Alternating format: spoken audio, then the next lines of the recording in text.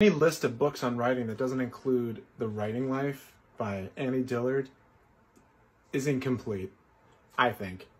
I don't see it a lot in lists of books, and I think that's unfortunate. It's amazing. The writing is unbelievable, for one.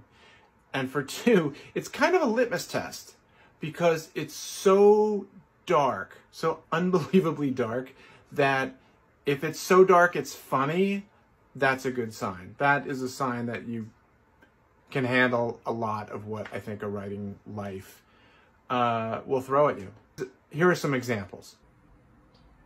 You can read in the space of a coffin, and you can write in the space of a tool shed meant for mowers and spades. Appealing workplaces are to be avoided.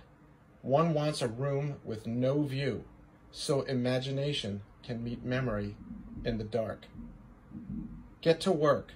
Your work is to keep cranking the flywheel that turns the gears, that spin the belt in the engine of belief that keeps you and your desk in midair.